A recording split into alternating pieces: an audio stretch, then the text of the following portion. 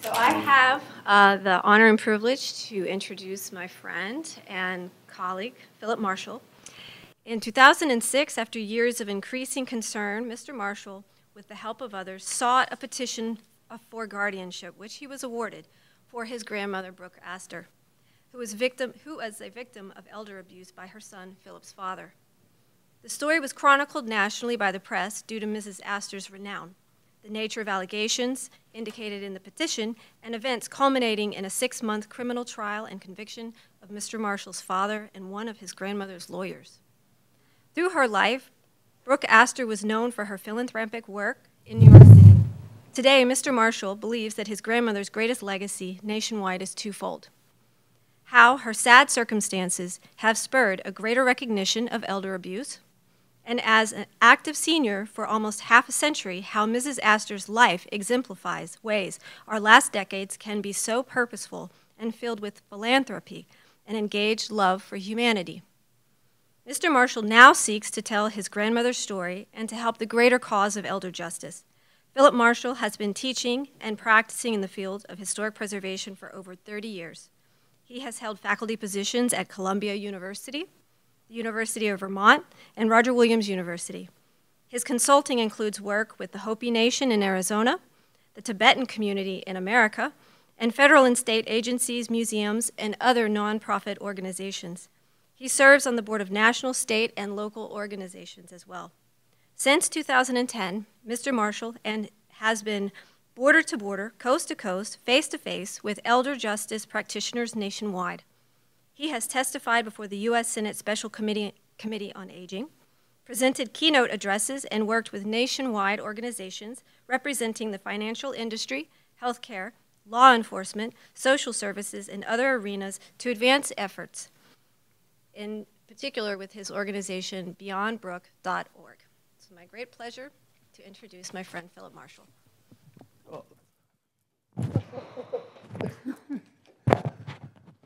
Thank you, Autumn. Thank you so much for inviting me to be here today, once again, to be part of now not just Social Justice Week, but Social Justice Month as it scales up. And I can see that it's heading toward Social Justice year after year after year. But thank you for getting us all, getting us here, but also to really showcase what everybody's doing campus-wide. What I'm doing today is basically trying to test drive with your involvement a concept that I sort of developed called Upstandership, as you can see, to try to address not just elder justice, but sort of frame elder justice in a broader context in terms of social justice, realizing that while elder justice is in its infancy, compared to other realms that define our social, legal, and moral obligations, that social justice is not just about one cause or just about another. It's inclusive and embracing. And so I'm test driving this with elder justice, but it should be applicable in other arenas of social justice. And that's where I really need help to see that it's whether it's pertinent or not. What happens when it comes to social justice is we're kind of going through the alphabet. And social justice started initially with animal abuse. And as causes, usually you go from case to cause, and that's pretty much what I'm doing right now. But a lot of times you go from a cause is developed basically from case to case law, as you know, those of you who take law. And in this case, the case law for animal abuse informed that for child abuse. And then, since we're going through the alphabet, you then get down to domestic violence and domestic abuse, and we get eventually to coming to E, elder abuse. The reality is elder abuse, just like elders, is somewhat isolated. And the fact of the matter is the greater we place this in context, we realize that elder abuse is part and parcel of domestic violence. That said, there are elements of elder abuse that distinguish it. And you cannot take whole cloth principles for child abuse or domestic violence and apply them to elder abuse and feel that they're going to work. What I feel somewhat comfortable in doing here in applying upstandership in the context of elder abuse is it's kind of new in terms of social justice, but also if we're lucky, we are all going to be elders. And it involves but our self today, but also our future self. And from a cognitive point of view, that is critical because there are impediments to social justice that are really, really informed by the fear factor. As Ernest Becker would say, our denial of death. And so many other elements, much more here. So we're going to test drive this with your help. And as some of you know, when you give me a paper, and you say, well, Philip, make it bleed, knowing that only things of substance can bleed. So I'm just saying, make this bleed. What happens is I really, really, once again, have to reiterate my gratitude to Autumn for spearheading and shepherding us along here. And I sort of came up with the idea of, well, this is kind of solutions history. Now, you might say, oh, Philip now is coming up with upstandership, and we're not sure what upstandership is, and now there's solutions history. But my reference here is, if you go to solutionsjournalism.org, you'll realize that solutions journalism is basically using journalism and really rigorously assessing current events that inform social justice, and through research, really come up with analysis that will help inform possibilities. So it's constructive and proactive, but it's informed by research of case studies and examples of front burner issues. And so I kind of see what Autumn is doing here as solutions history, is applying the rigor of history within the context of social justice and community engagement to come up with solutions. What I've got here is, you can tell how popular upstandership was or is because all this stuff is available. What I have is a Google Doc, if you want to contribute to your thoughts of these various components of upstandership. So the Upstandership goes directly, .org and .com goes directly to a Google Doc. We've got a Facebook page that is basically upstandership.org is forwards at this point to a Facebook page, and Twitter account, both the handle as well as, I would suggest, the hashtag. And I will have hashtags from time to time in this presentation so that that's sort of a means to maybe make suggestions or otherwise broadcast suggestions. And Instagram, which I'm not using at this point, and an email and my one and only phone number. So these are sort of multiple, hopefully one or more of these, apart from whatever our contributions are happening today, will help in terms of engagement and involvement down the road. I've got my website, Beyond Brook, which is kind of my personal campaign, again, from case to cause. I am formalizing part of my task. Next week is to really formalize an organization, a not-for-profit, to take this a step up, which will not be Beyond Brook. It will be sort of really an institute. But this is sort of what I have, and so if you want to see what I've been up to, and again, I'll archive this up at Beyond Brook also. This suggestion, because a lot of this is about messaging, a lot about upstandership is about how to message, I'm using medium.com to publish and invite you to join me in terms of co-authoring something or just use it for yourself, for your, what you're up to, because it's a great platform. I'm also using Huffington Post, which, what my typical attempt on some of this is to write something short. So the typical op-ed, 750, 1,250 word, pitch it to the Times and the Post and the Journal. And because folks are occupied in other arenas these days, doesn't happen, so it goes up on Medium and Huffington Post. What I really, really like doing, as some of you know anyway, is working together on stuff. And for example, in the context of solutions journalism, one aspect of it is the World Bank can complete the most profound report on something.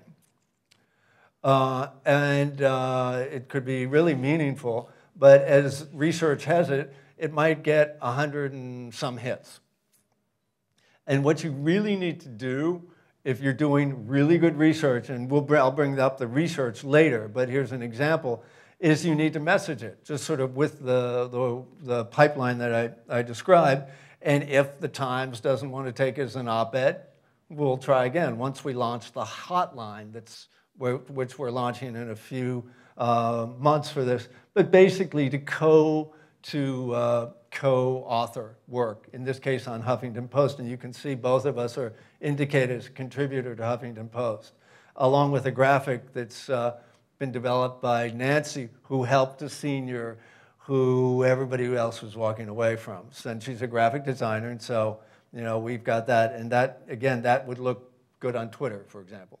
It's just, we've got to catch folks. There's so many answers.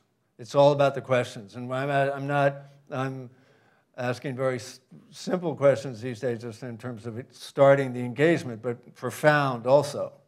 Like, what is social justice? And I'm going to reach out and see what you all think social justice is.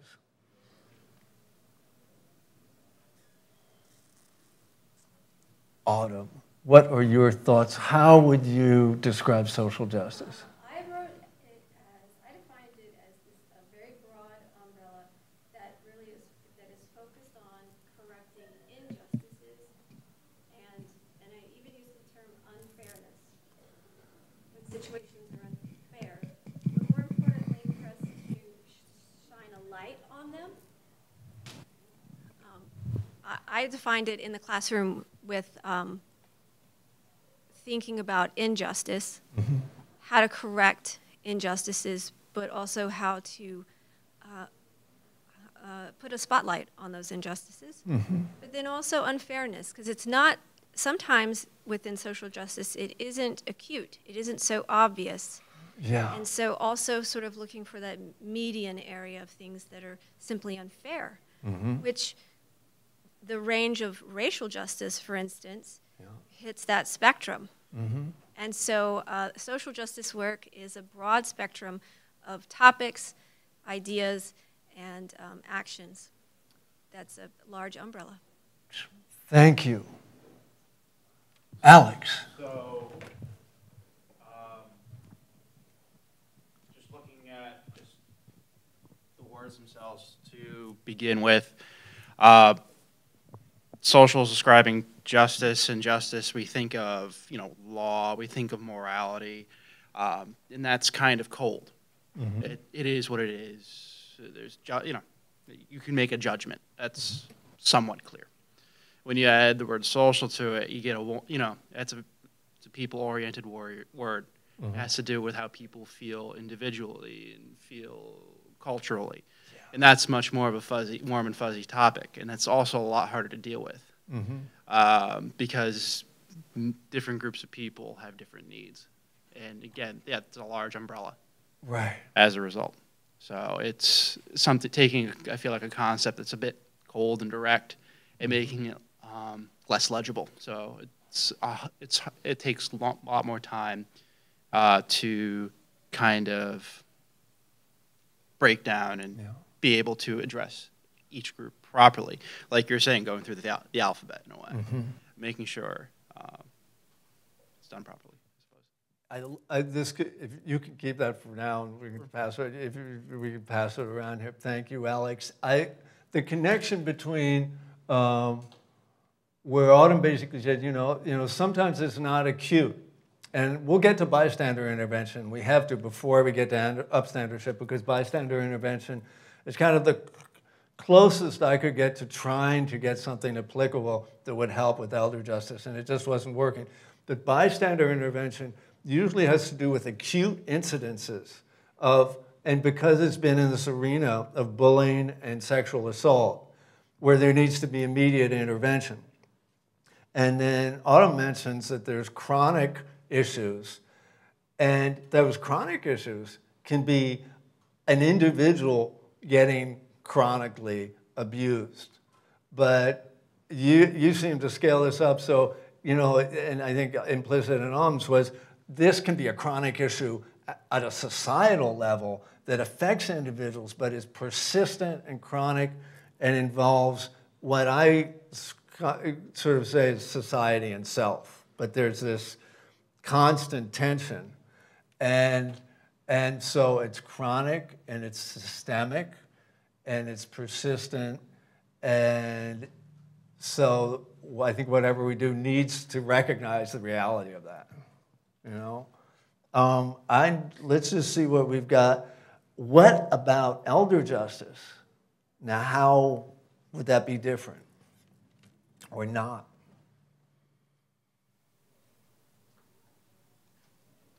I suppose we're targeting now in a specific social construct. Mm-hmm. You're narrowing the definition of which kind of social community you need to serve. The who is more clear than just social. It does fall. You're going down the tree. Mm-hmm. I suppose if you look at the word structure itself. I think what to me, and because thank you. I noticed the whole idea of social justice. I've been grappling more with the elder justice, and I think some of it can scale up, some of it can't. To me, social justice, there's a disequity or lack of equity. Whatever, and sometimes it can be financial, sometimes it can be many forms, and we'll talk about poly-victimization, many forms combining, but it could be economic, we know that. It could be all sorts of, issues with disequity, but there's a power imbalance. There's a disequity in terms of power imbalance, along with money and social issues and environmental issues, social environmental issues.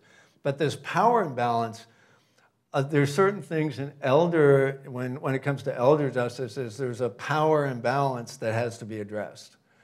And there is, within that, an expectation of trust in a relationship. There's an expectation of trust within that relationship, even though there may be a power imbalance.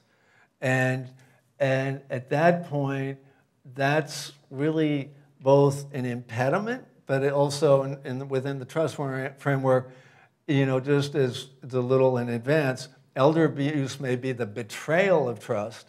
Elder justice is the provision of trust. And I'll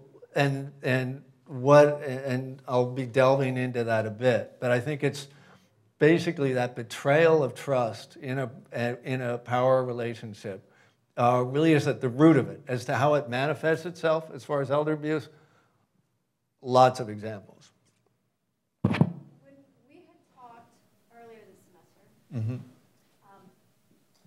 we had talked earlier this semester, and you said to me, Autumn, I had to decide if I was going to serve the youth or if I was going to serve the elders. Right. And so that made me stop and think about, well, what's the difference or similarities between those two groups? And a big similarity has to do with disempowered. So I think looking at your list here, a part of attention is having to bring attention to this issue of elder and to have people understand that just because someone has traveled through their life, maybe accumulated money or property or whatnot, doesn't necessarily mean that they maintain that empowerment over their lives. Correct. And so actually just bringing attention to the very fact that this is one of the critical issues of disempowerment, and that could have to do with either health issues or perhaps familial issues. That then jumps to the very thing that you were talking about, which is the betrayal. Right. The power, you know, because what happens is the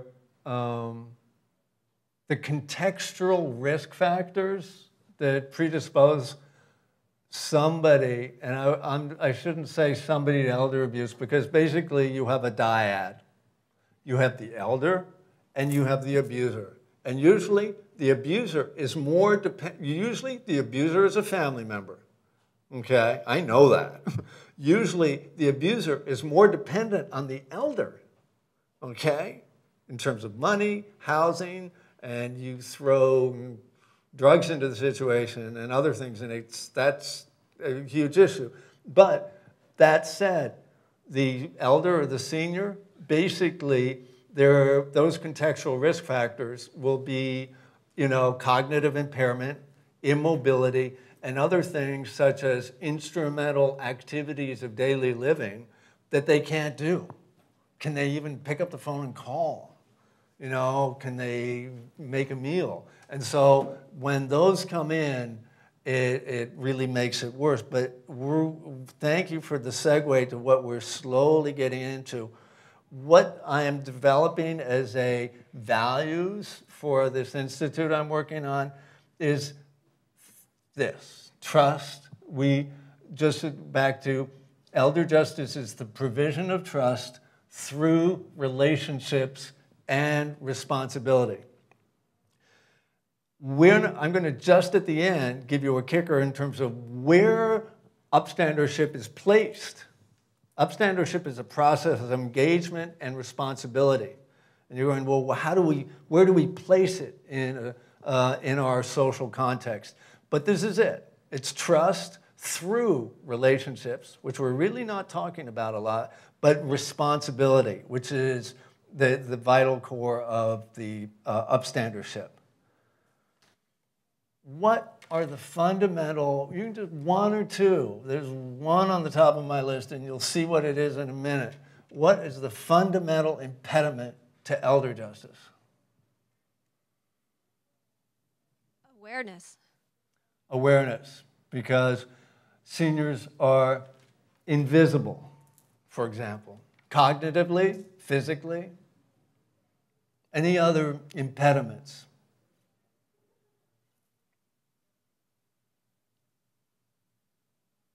How about, let's just head off in this direction. We're going to talk about Mary Taft White, because we're in the Mary Taft White Cultural Center. And Mary Taft White, the Older Americans Act, in a number of states, in an ageist way, say that seniors are 60. Okay? Some states, seniors are 62. Some other states, seniors are 65.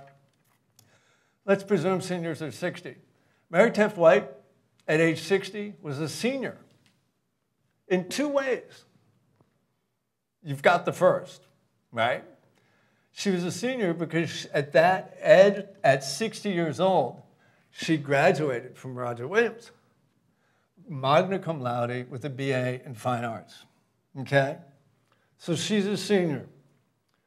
What happens is, not some of you, you've all been seniors. And some of you are going to be seniors again, you know, in terms of here. But seniors are 18. Ageism starts early. And it's very strange that the progressive movement that did so much for social equity is a kind of a teachable moment at age 5 when you go to first grade. And when you're 18, you're a senior in high school. And when you're 60, you're a senior in something else. And all this was an effort to really help in a progressive way, but is kind of been tricky. So ageism, my feeling, what happened when Professor Jensen de L'Amour, who's on sabbatical, came last year, when I came back, I came back and I'm in a meeting in our school. And our colleague came in to speak to us, both faculty and staff, about issues of justifiable concern that had been articulated the semester before, the spring before, on campus with students. It was a really, really constructive workshop about what do faculty do when students have a concern, whether it's, and some of these are acute, but some of them are microaggressions, you know, and some of them are systemic, but concerns. How do we do this? And I got up and I said, you know, I've just been off on unpaid leave for a year doing elder justice. And I realized the critical and most significant impediment to elder justice is ageism. But I didn't have to learn about ageism by going and working with seniors who are 60 or 70 or 80. I see ageism on campus, college communities, and ageism in high school. Technically, at age 18, you're an adult. But my feeling is that there is, and Bernice Newgarden, she did seminal work in 1974, basically said that high schools and colleges were ghettos for the young, okay? And we know that nursing homes and retirement communities are ghettos, which she said, ghettos for the old.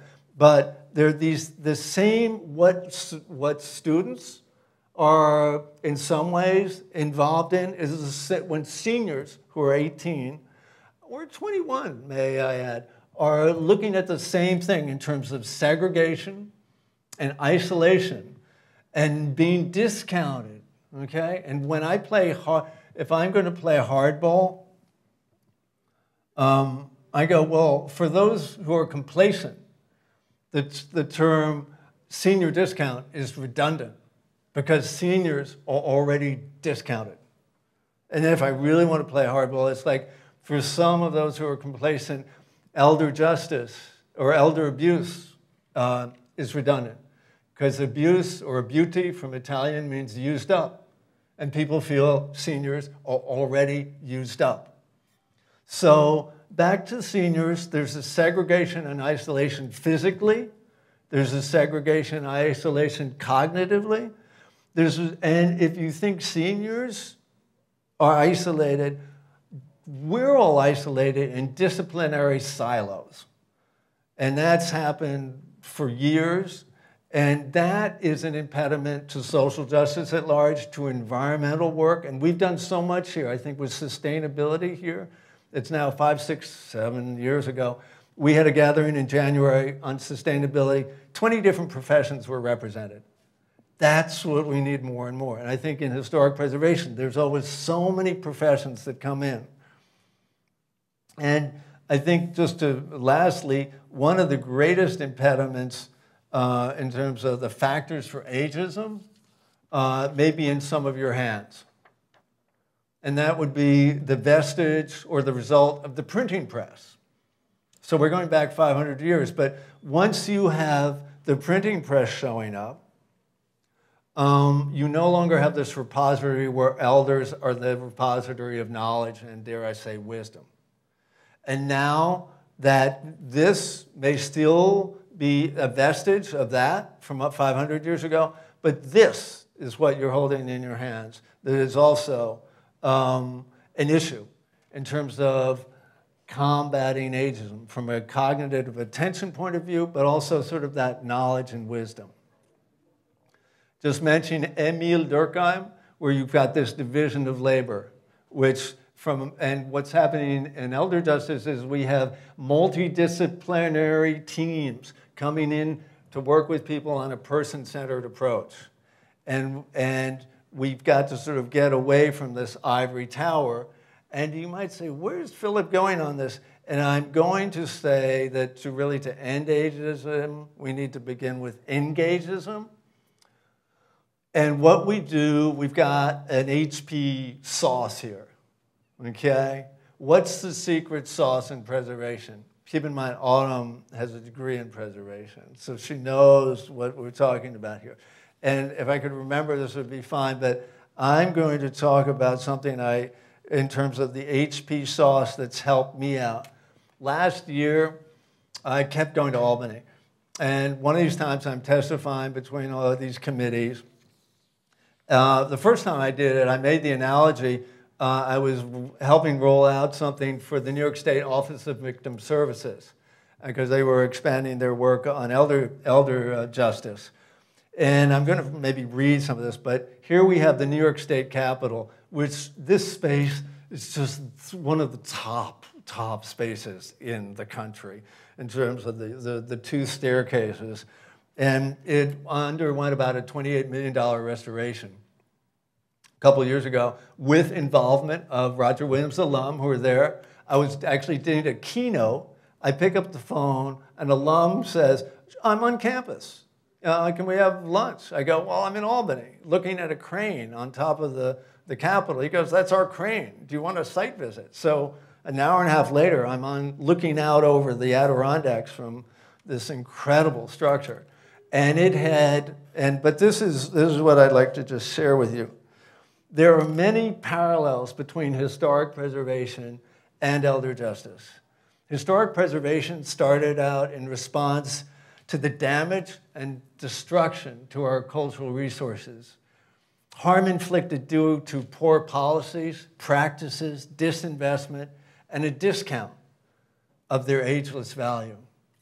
Early on, preservationists were good at saving sites and structures that were victim to neglect, abandonment, maltreatment, theft, and inappropriate interventions.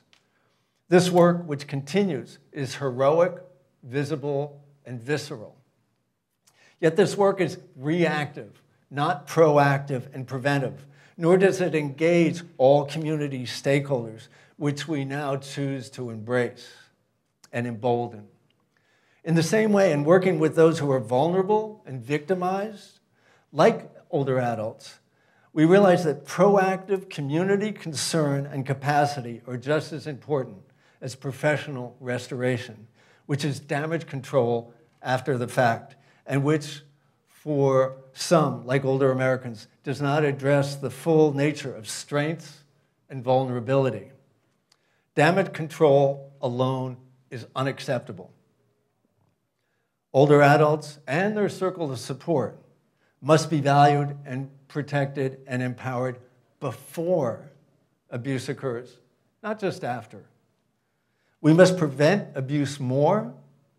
Our greatest resource and our first line of offense are our communities, coupled with existing programs and services that can protect seniors at risk. And so, historic preservation and elder justice both respect and protect the ageless value of that which is old, but which may be discounted, sometimes until it's too late.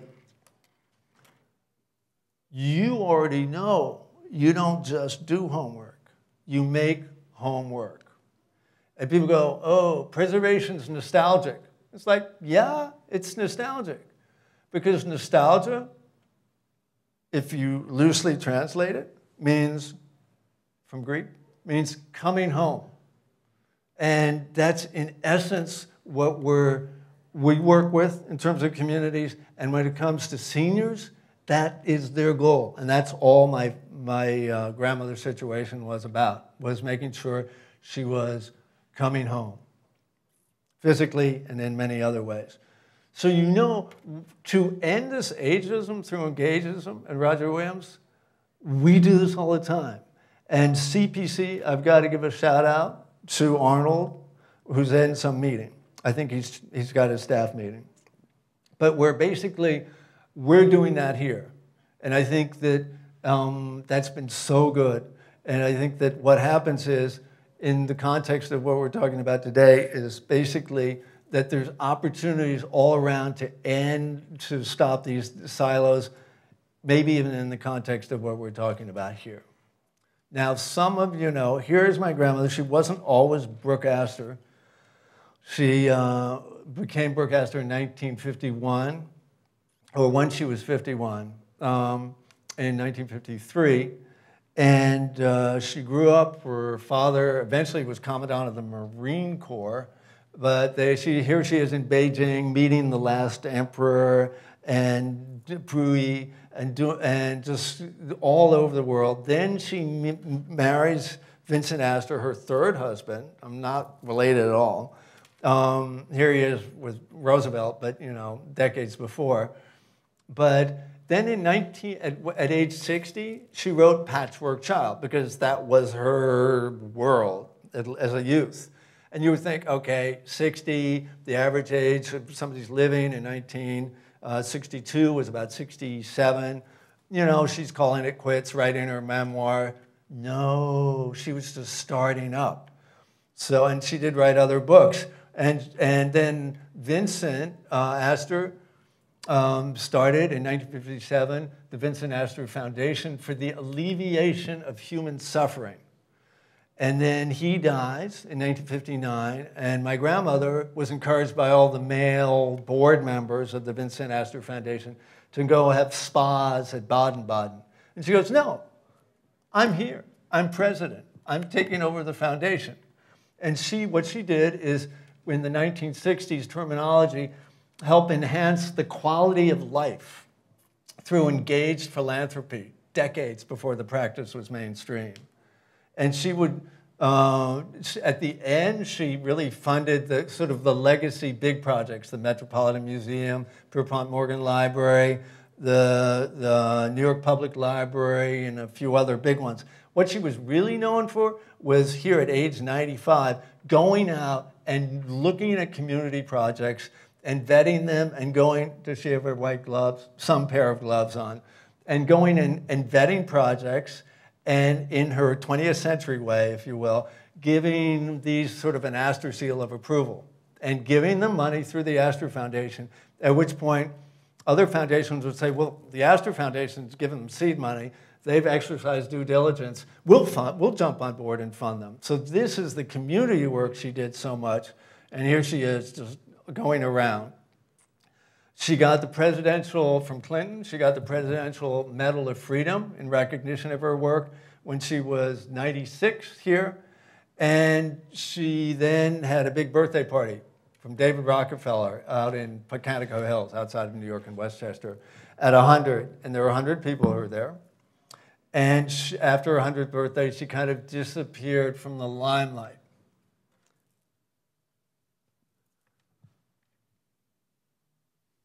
Until I filed my petition for guardianship, and which was discovered by the press, leading to these headlines. And my grandmother would never, ever want to be known as one of America's most famous cases of elder abuse, but nor, while in the throes of dementia, did she choose to be victimized, deprived, manipulated, and robbed, all as part of a calculated scheme to defraud as characterized by the Manhattan DA. But just as she intentionally advanced the quality of life through her philanthropy for 4 decades, here at 104, she unintentionally advanced for elders some 2 generations younger the quality of life at the end of life. And I filed a petition for guardianship, and now we're slipping into upstandership, which we need to do. And we need to focus on, the guardianship is a segue to our social compact between society and self. And I'm doing a lot with guardianship. It's not really the direction I'm heading, but it's critical. What happens is, I filed guardianship. No one contested that. Luckily in New York, persons under guardianship are not called wards, and wards are still used in about 30 states. And I will say, my grandmother might have gotten a lot of awards, but she sure wouldn't ever want to be called a ward of the state or anything. She was an alleged incapacitated person when I did my guardianship. No one contested, sadly, she was incapacitated. She could not help herself. She had no ability to deal with any of the instrumental activities of daily living. But the reality is guardianship completely strips, plenary, full guardianship, a person and purse, or money, completely deprives somebody of their civil rights. And while guardianship helped save my grandmother, I don't mind getting up in front of the National Guardianship Association for 90 minutes as a keynote speaker and saying, guardianship is, from a legal point of view, because it's based on all states have all their different legal, is the last resort. It really is the last resort.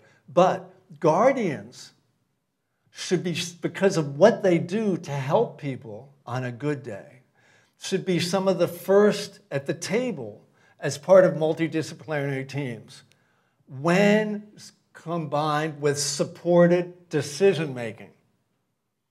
And supported decision-making is quite different. It doesn't deprive. What's happened is just yesterday, there is a quote-unquote guardianship act that was passed in the Senate. Grassley, Iowa Senator Grassley introduced it. And this is also an article in The Atlantic, came out October 9th issue, just came out yesterday. So those two just showed up yesterday. And it's an incredibly good reporting of an incredibly bad situation where guardianship allows people to legally steal everything anybody has. In Nevada, Clark County, Nevada, is the worst. And that's chronicled in this. And Grassley's Act is going to help with guardianship in terms of prevention and protection of seniors when it comes to guardianship.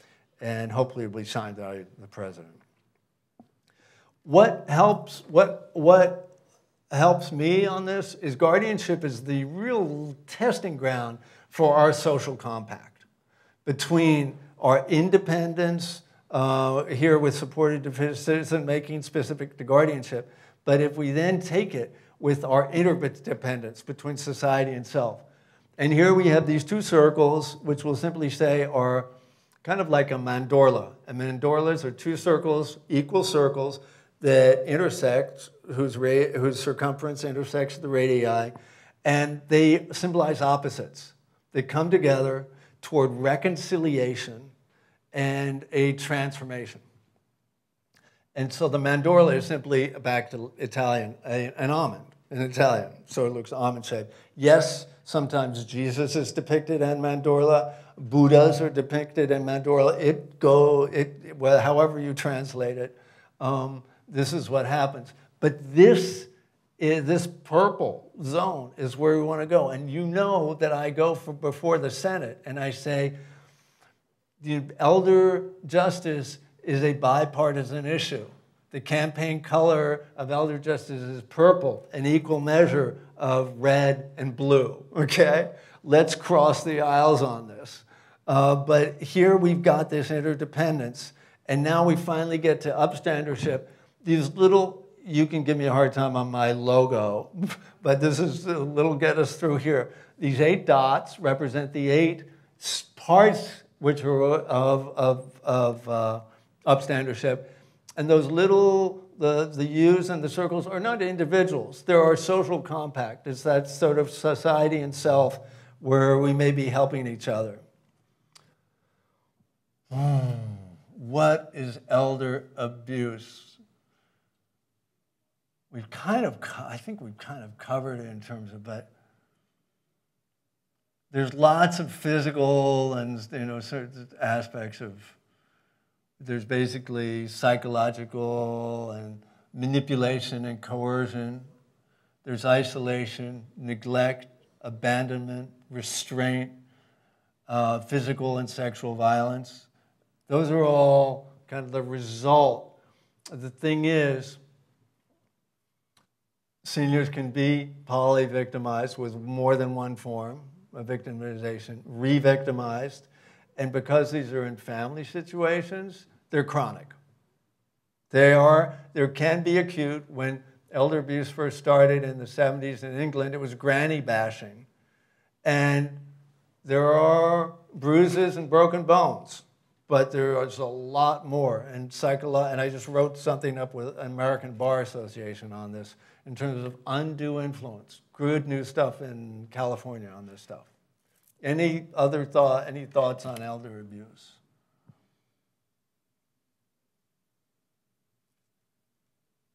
We'll peel.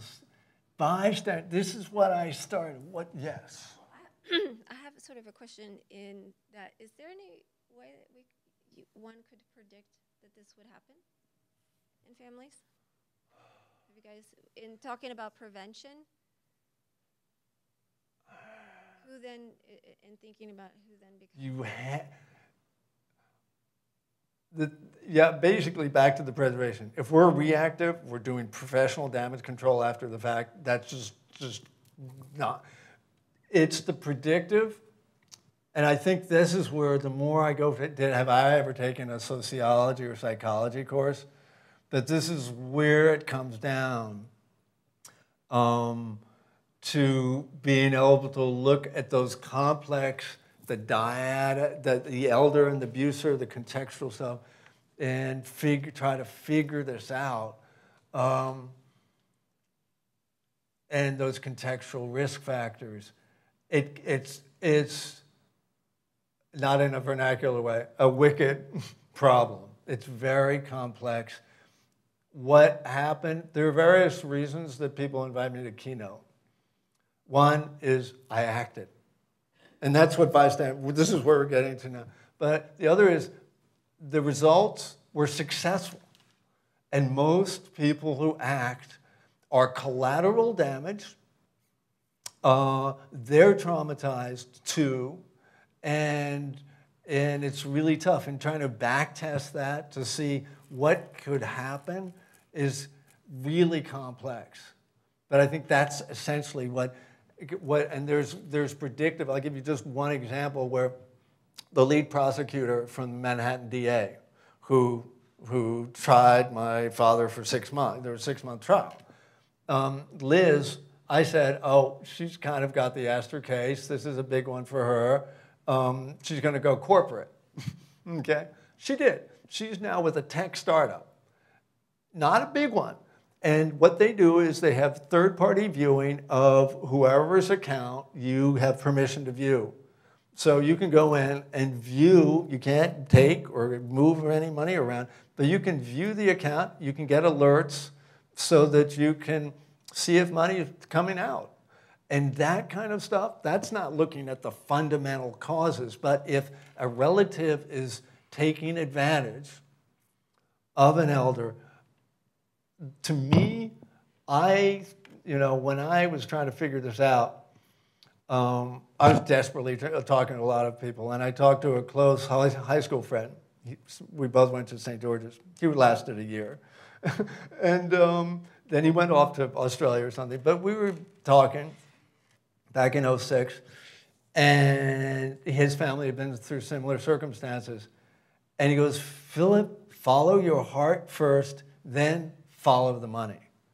And I go, okay, I guess, well, we didn't know how bad the money was, but to me, the financials are really good on detecting, rapid detection and response. But when I meet with folks at the big financial institutions, can you do predictive work? And they say yes. And I'm still not answering your question in terms of how do we see if this is going to happen. But we're just trying to not just stop the bleeding, but make sure there's not a vital wound at the beginning. Just it's tough, but the finances are really helping on that, assuming that's part of it.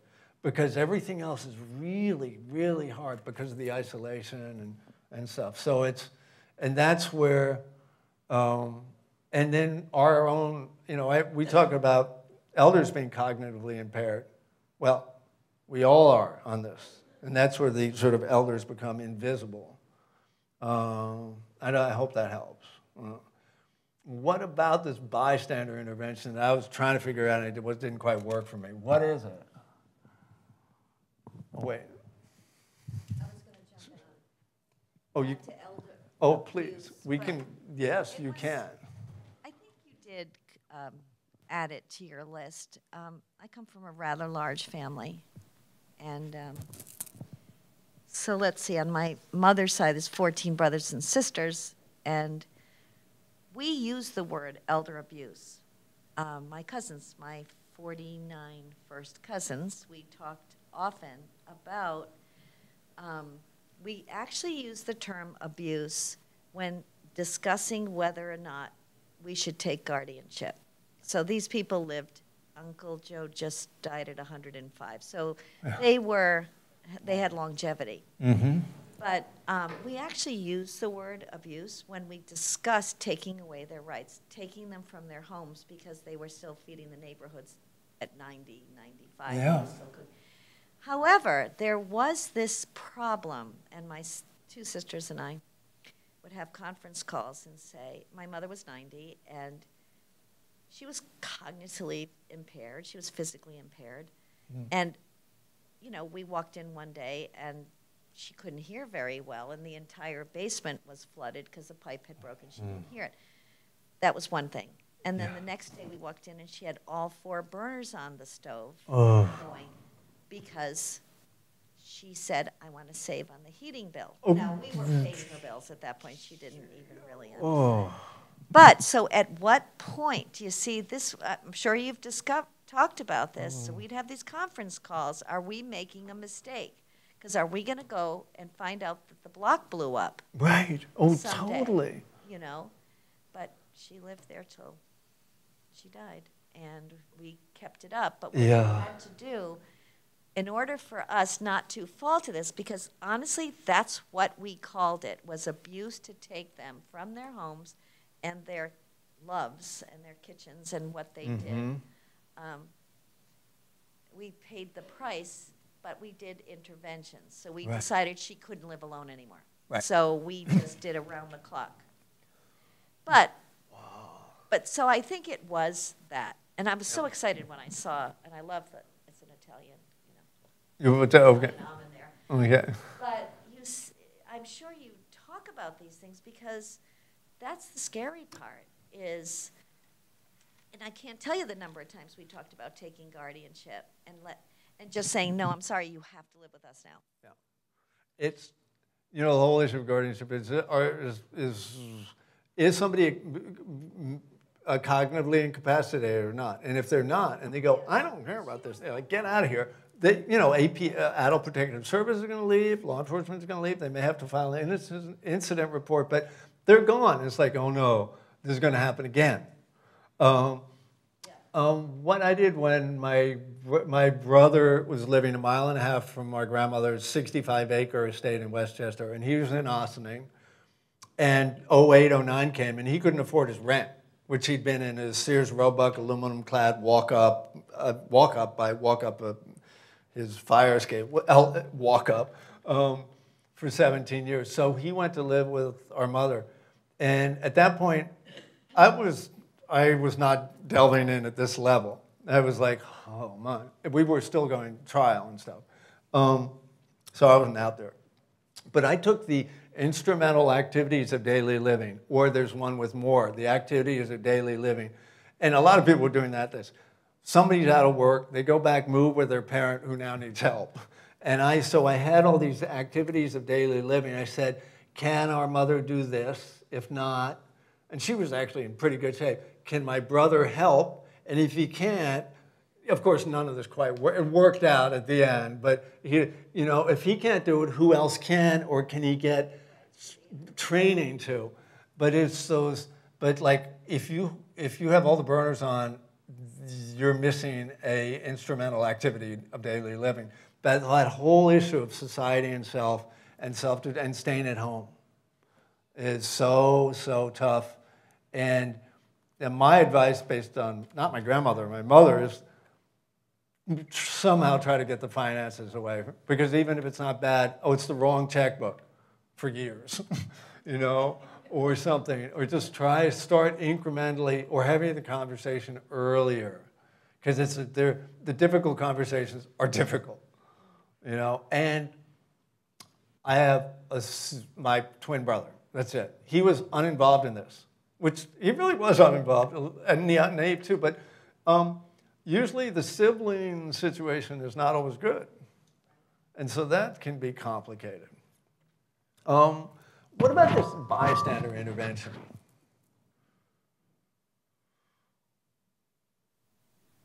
Okay, I don't know. Just of the issue of what is elder justice and what is social justice. But getting into bystander intervention, just the way I'm viewing it is that it's someone who's in a way a third party. Like it's Right. Yeah. like it's not my father. It's my neighbor. And putting yourself in a position of power where you see disempowerment to create what you're talking about, creating a trustful bond in order to, in a way, give selfless help because you feel like in your position in society have a moral obligation to help this individual. Yeah. I don't know. Any other thoughts on bystander intervention? Because I don't know if you got it, because when I started investigating, I'll show you the one piece that really sparked me on this, headed me off in the direction, but most of it seemed to be bullying in, let's say, high school or grade school or whatever, and sexual assault. And so, to me, both of those are acute incidents, like they're happening, and somebody comes in and intervenes. And the problem is, as we've already kind of covered, is some of this is chronic and systemic. So you have to take a broad scope approach, and bystander intervention just wasn't doing it for me. So you know what I do. I just sit there and think about it for a while. And this is what I have not, you're the first. I pitched a tiny bit of this in Montana last week to the financial industry. And I'll explain which tiny part. But, you know, I was reading this piece by Mary Gilhooly and her colleagues, Financial Abuse Through the Lens of Bystander Intervention Model. It's like, yeah, because I'm working a lot with the financial industry. And this is what she had. And you can see my notes in red. But, you know, cues to financial abuse, construing it, deciding. And this is actually, I haven't even looked at this until I put this together again. But it's sort of, what are the steps? And so I looked at it, I go, well, you know, this kind of works. You can see that I've got a couple things going on here. But I really like, you know, I think this construct is good. I thought some stuff was missing along the way. And what I'm describing actually should come full circle. And we'll see what happens here. I finally, last year, ended up doing a workshop and a course with these colleagues at the American Academy of Psychiatry and the Law. And I'm with all these other outfits, you know, APS, law enforcement, lawyers, judges, you name it. But this is who we need in the mix. And so Apple, okay, so I'm telling them that, you know, elder justice should be as American as grandmother and apple pie. But it sort of needs this psychological approach. The other thing that really helped me, which I was going to do it, then I put it off, and last year in February, in between classes, I ended up doing a piece on Buddhism and elder justice, and that was really helpful because basically, from a Buddhist point of view, Siddhartha is protected in the palace, and then he wanders out. And there are 4 awakenings, but the first 3, anybody know the first 3? Sickness, old age, and there was a corpse. That would be death.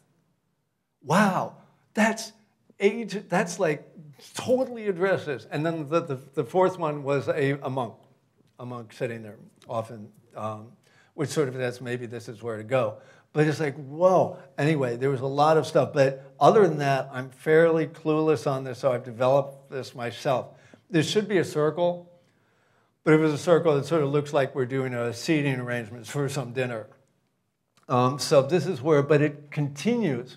And while we start with, first of all, you can destroy this. And notice that this handout has justice here, but I didn't even have justice here, okay? I had mitigate and heal. I was trying to get through. I go, wait a minute. And it wasn't even like, wait, autumn, this is social justice month. I should have justice here. It was more like, well, what is mitigate and heal? Okay? It's justice. And we'll get to justice because we're going to go down these. But so you can destroy this stuff, okay? I think justice needs to stay now that it's made its appearance. But, this is open for change. And this is not reformation. This is transformation. And I'm not saying it's just transformative justice. Like in this case, we could go on, but I won't. But there's great stuff on transformative justice that might help here. But this is a process. The upstandership is a process where, in this case, I threw this at somebody. You notice that Gilhooly didn't have attention, and I didn't have attention. And somebody who's up at Tufts who does cognitive stuff said, you need attention, okay? We don't have anybody's attention, and we have to come to attention. Who is going to literally command our attention? It's the advocates who were victims who are going through healing and transformation that allow this, they're coming full circle, becoming whole again. They make this whole and bring it back. And so we need to come to attention. That is a preliminary. And just like with the mandorla is a liminal zone where transformation happens, it's nothing liminal about attention. It's like we just have attention. We're tending to ourselves. We're tending to our future selves. We're tending to seniors. But we've got attention, however you want to construe it. That allows us into this liminal zone. And liminality, if you check out, I use the liminal zone in the context of the mandorla, but it works so liminality here, which typically has to do with primitive rites of passage, work. This is a process. It's a rites of process. The liminal zone is a zone of transformation. There's confusion. When you throw, which is critical to it, with Victor Taylor and folks who wrote about the communitas, is a community where people are kind of level. And I'm about to slowly introduce you to Chris Ely, who was my grandmother's butler. Well, when he was a footman, if you will, when he was the butler at Buckingham Palace. He became a general leading the charge along with David Rockefeller and Henry Kissinger and Annette and Oscar de la Renta when he really helped me help my grandmother. He's the one who started. And communitas brings people through a shared experience. And I guess what I'm saying here is through upstandership, even though there's always going to be disequity, the liminal zone provides equity through the engagement of this process of upstandership, which not only will help this cause, but will help transform other aspects. Okay, you say but I think it's really critical because, this is war. This is war. Chris is reading war, sort of stuff on war when he was trying to figure out what to do. And there's there are two proven ways of redistribution of wealth. One is war, and the other is really, really nasty disease. Okay. And that happens. There are other ways. Those are historically. We're not sure what's going to happen. Here, this war is not redistributing economic wealth, but it's providing that zone of equity where people are working together down to here, and then once you act, it's kind of post-liminal. And so I'm just throwing this heady stuff out because it's in a process. This can happen at the individual level, it can happen within a community, and it can happen at a large-scale social level. We don't have time for this. Anyway. Yes. So here at the university. Mm-hmm. Oh, thank you. So here at the university, I'm sure we remember this, when we all come in, years ago, we went through all these like bystander interventions where we had students had to be a bystander intervention.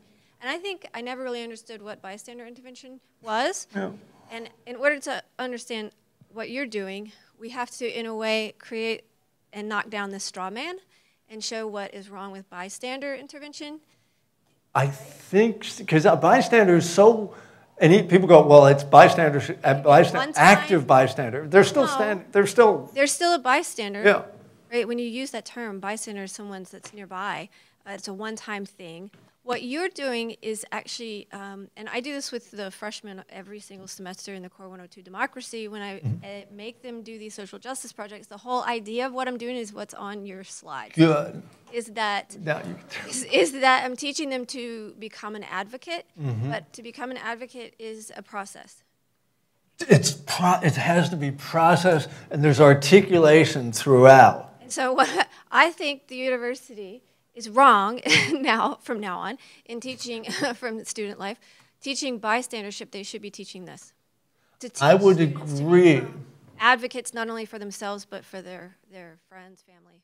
Yeah, well, and there needs to be because the bystander stuff is just, and there are pieces in terms of bystanders, intervention on sexual assault. There are folks who are going, this is actually persisting the chivalry. Man is going to save woman. I mean, it's tough. And bystander, you can act like.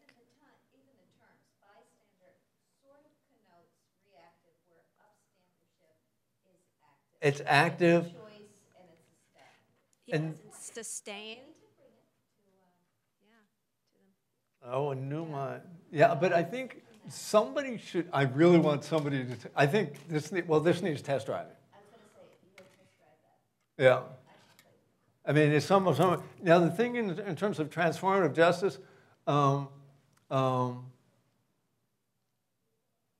wife, Nan, is in restorative justice.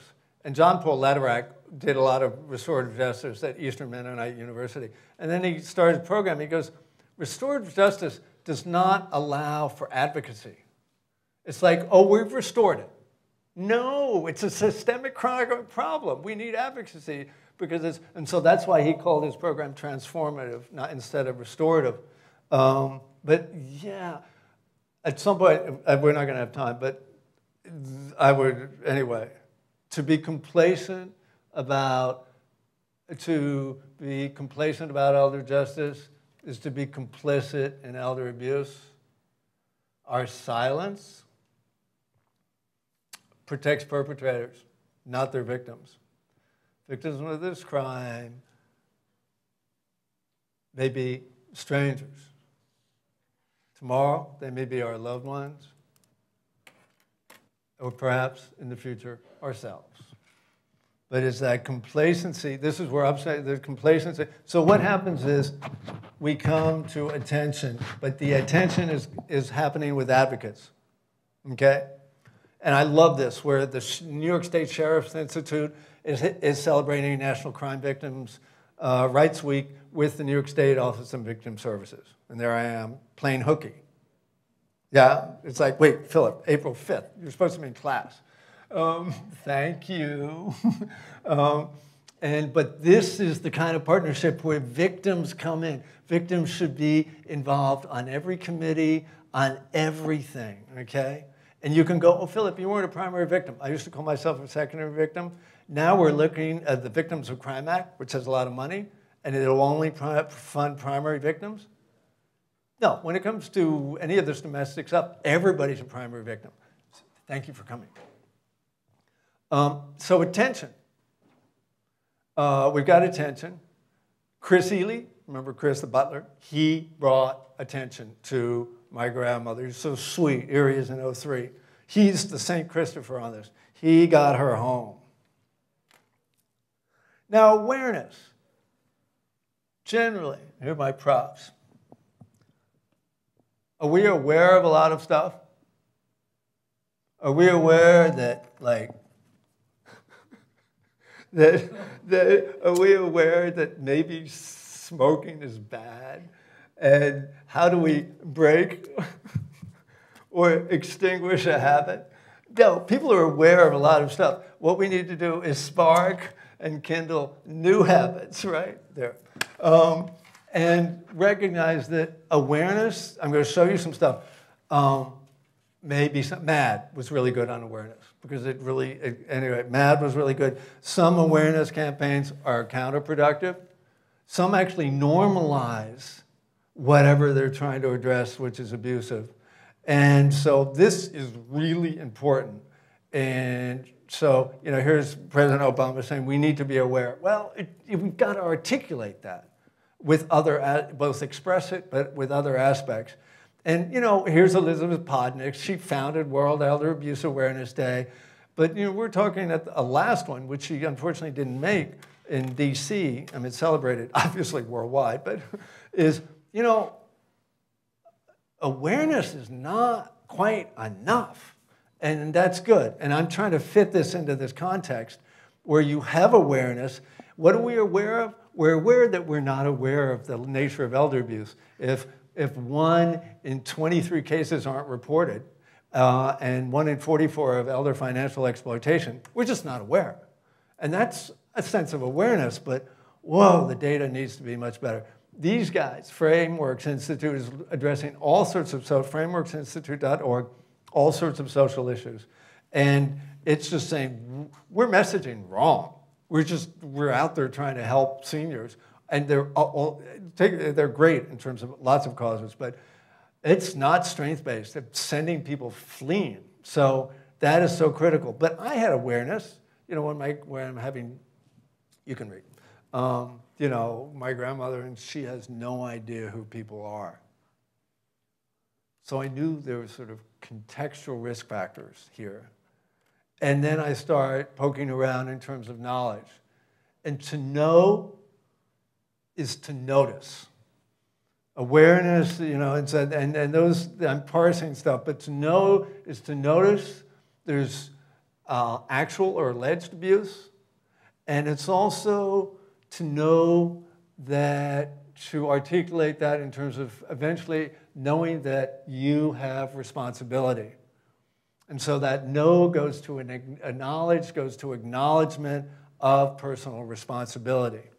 One thing I'm doing with folks on campus, with Chris Menton and a graduate student who's doing her thesis on elder abuse, and I pitched this to Department of Justice, International Association of Chiefs of Police, all these other outfits. I go into Susan Herman,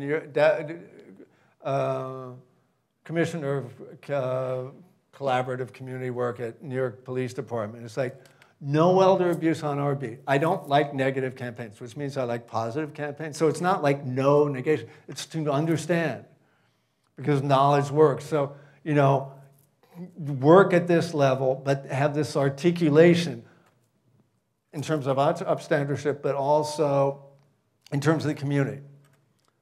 I noticed, and I noticed that my grandmother's painting vanished. Her favorite painting, which she was going to leave to the Met, my father sold for $10 million, kept a $2 million commission, and then quickly bought something because he wanted the money to buy something. And it got replaced with a reproduction of my grandmother's father's portrait. It's like, wait a minute, that painting was going to the Met. Something's really getting wrong here.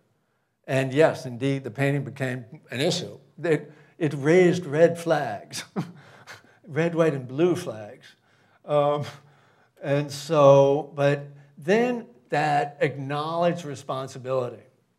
Now, I don't know, so far, does this awareness, how is this looking as far as articulation between these elements?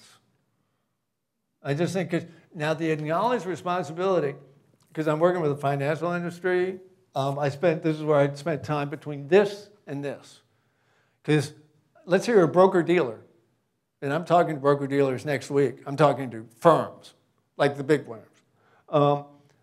They have a broker-dealer that's like, somebody's cognitively impaired a little bit, and that could be on its own. That's an issue.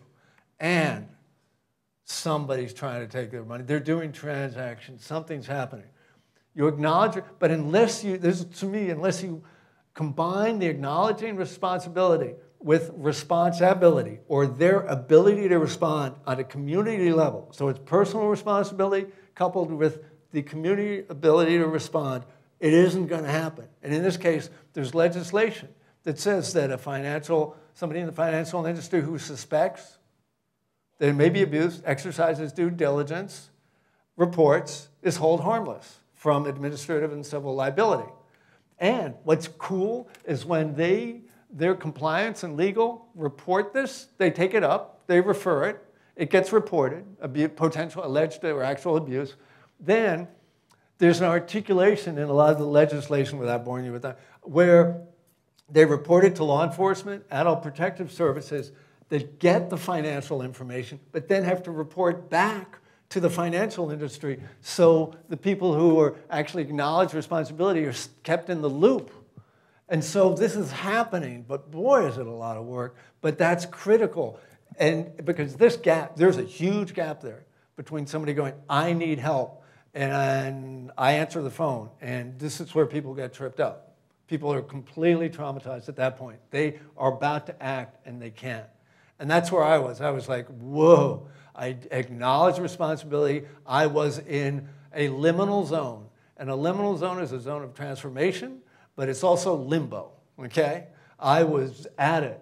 And that's why I'm so compelled on helping others in this way and scaling up. We're developing a hotline. If you're in New York City, you're me a decade ago, it's like I could call somebody, I need help so I can help seniors.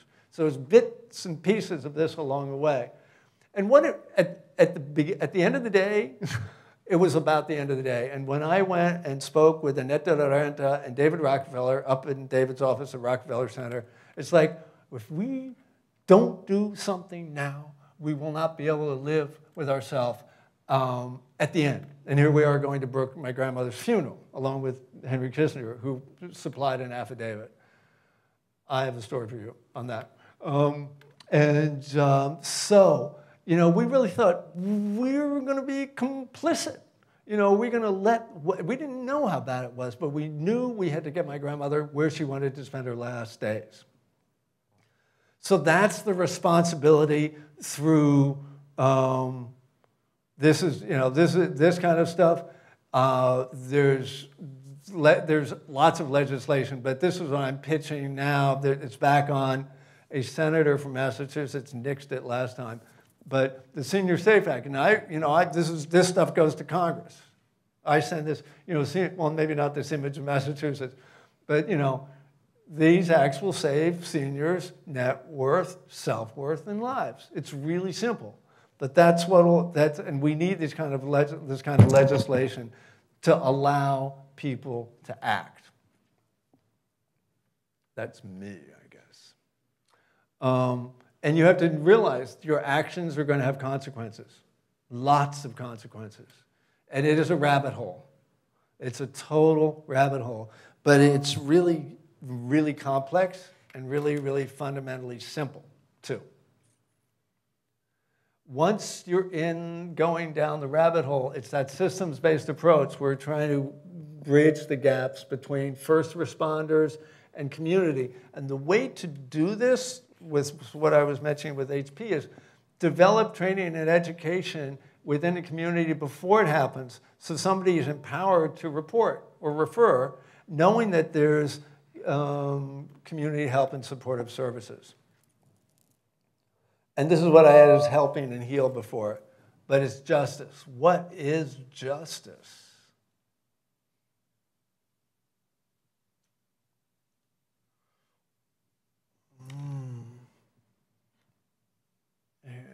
Is it just making things right? Good. Yeah. Oh, hang on, Alex. Accountability is really making right. Can we say making whole? Yes. Maybe. But accountability. Yeah. At first.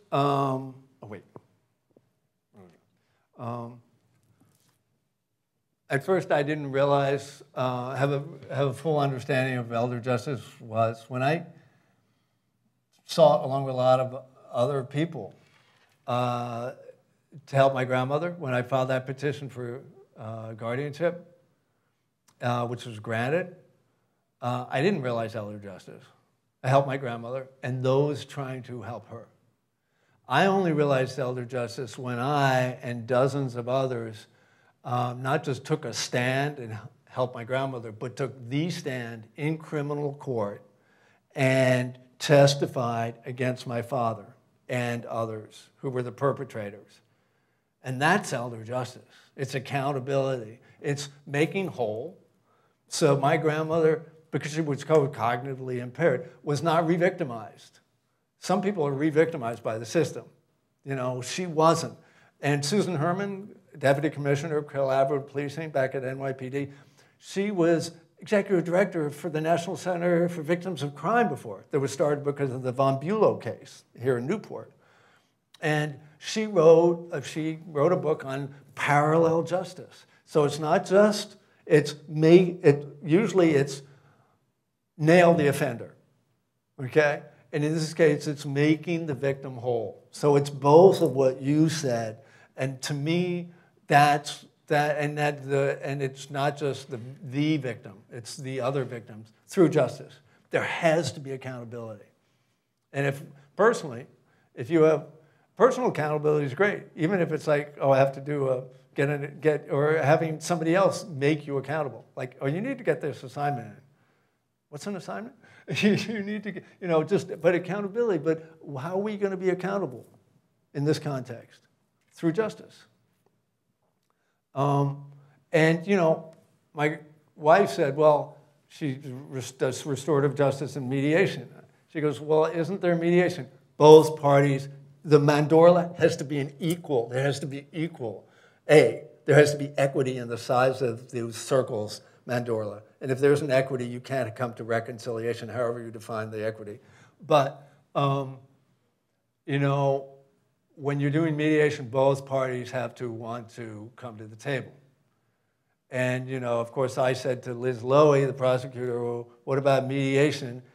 And Liz is pretty cocky, but nervous throughout a 6-month trial that this might be, because our guardianship judge, we settled the guardianship, and the guardianship judge, after it was settled out of court, a few months later he was dealing with financial stuff, because of his court evaluator, the guardianship judge could say the elder abuse was not substantiated. So all of a sudden, it was open season for elders.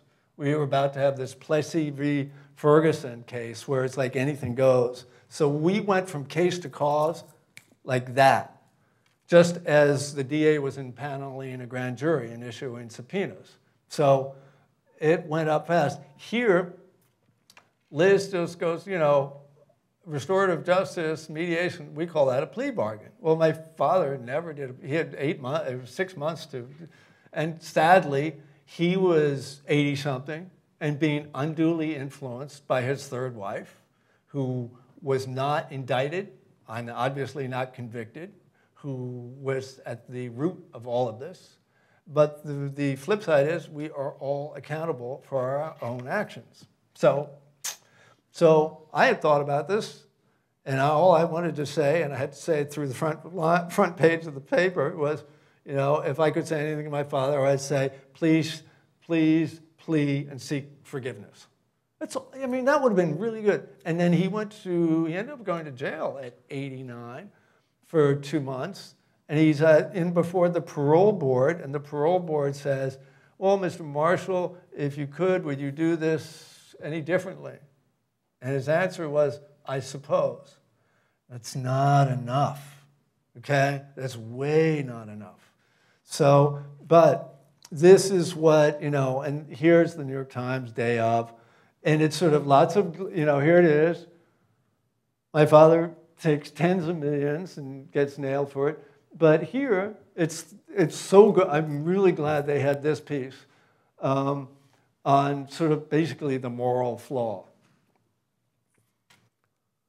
And, this is in my inbox, when there is personal responsibility articulated with responsibility or the ability in terms of the community to respond, We need to know there's going to be accountability. And when I am with sheriffs and other law enforcement folks, and they say, you know, the DA in our county just isn't going to do anything about this anyway, that's no good.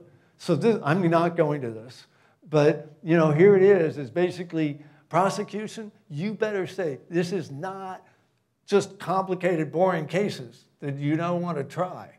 And you go, well, the victim is incapacitated, won't be a good witness. It's like, well, the murder victim won't be a good witness either.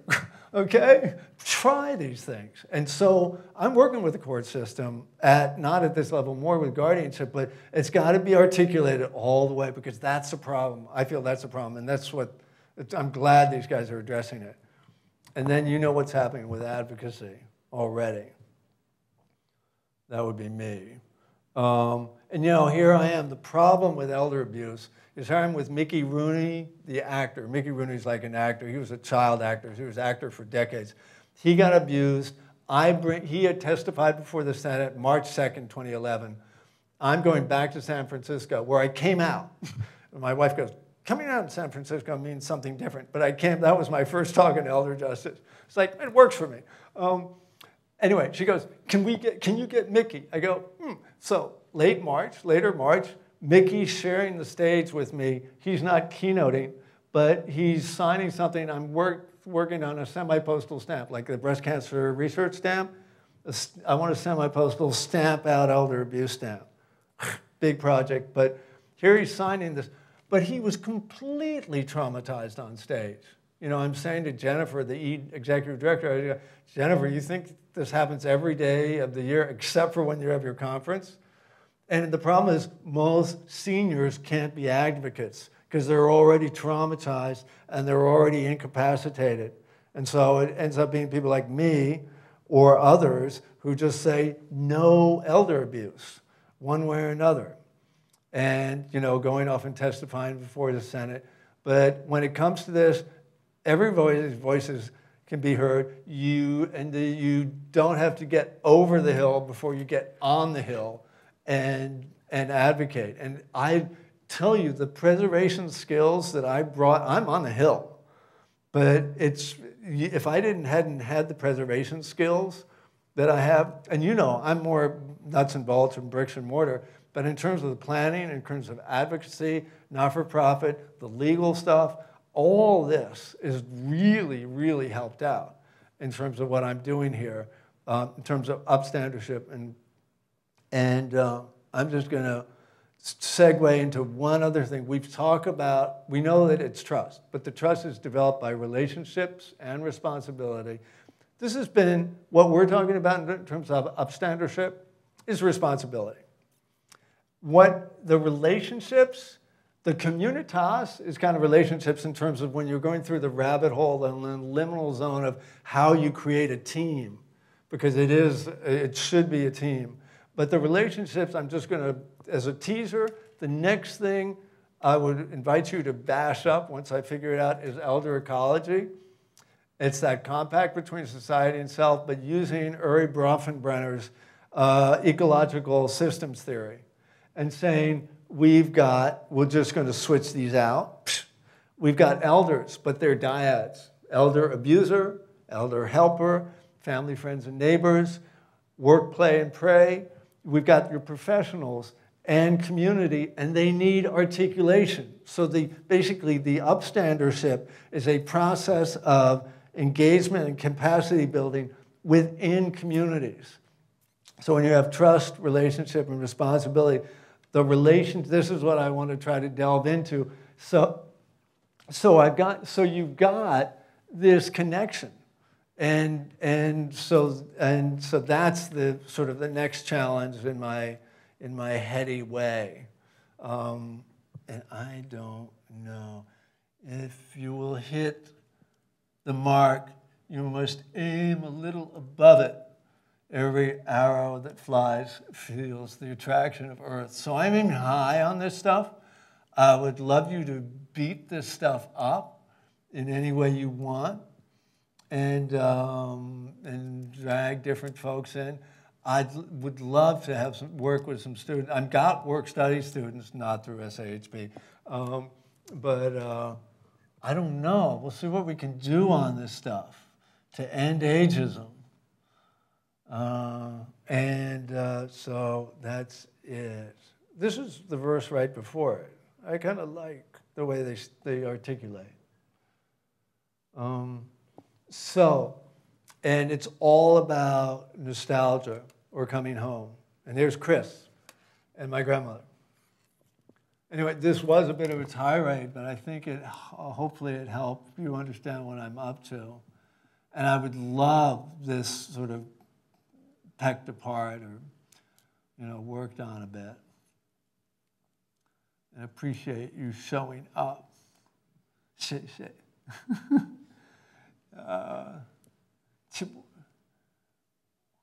What is it? Is it guanqi? What's the process of filial piety in relationships? Guanqi or something?